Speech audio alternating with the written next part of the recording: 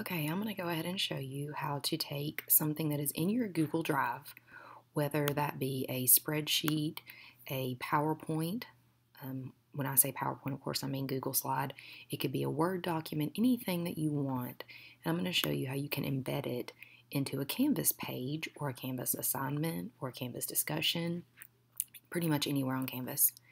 Before I do this, though, I do want to show you the benefit of this. If I'm a student and I'm looking at content on a page, this is what I'm seeing. This is a PowerPoint, of course. However, I don't have to click anything. I don't have to download anything. I don't have to open a new tab. And I'm going to go through here and click through and see the slides as though I had downloaded on my computer. So let's go ahead and show you how to do this. We will come up here to the Edit button. And I actually have a second slide presentation that I want to add to this page. So I'm going to go ahead and show you how to do that. Scroll down here to the bottom, and what I'm adding is a second presentation that's looking at the intermediate level. If you don't have this little Google Apps icon here, I'm going to show you, once I'm done demonstrating this, how to go in and make sure your Google Apps are turned on. But to insert anything from your Google Drive, you're going to click on the Google Apps icon. Once you do this, it's going to bring up all those folders that are in your Google Drive. And so we're going to go through here and we're going to search. The presentation I'm looking for is in this folder.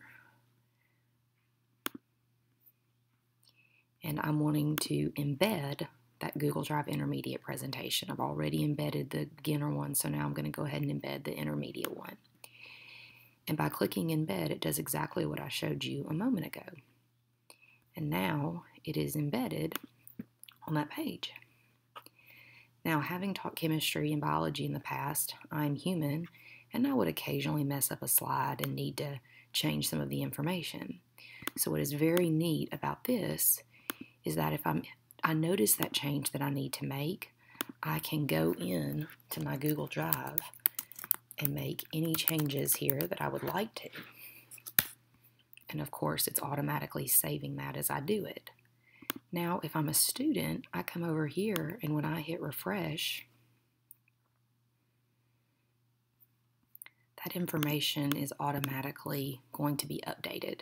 So especially for math teachers, whether it's numerical values or maybe you misspelled a word, you don't have to download anything and then re-upload anything in any way, updating it one time here, and then it's automatically updated on that student view. So that's really nice. You would do the exact same thing if you were in an assignment and wanted to embed a Word document. Again, you can embed it however you want to. Let's make sure that you have your Google app. If you don't have the Google app, you're going to come down here to Settings, and over here under our Apps tab, you are just simply going to type in Google. And you can see I've already got it installed, but make sure you have that Google Apps installed there. If it asks you for a key, which it probably should, there's instructions right here that tell you how to get that key. So you hit Add App, and there's a couple things that you would do to get that app. So as always, let me know if you have any questions.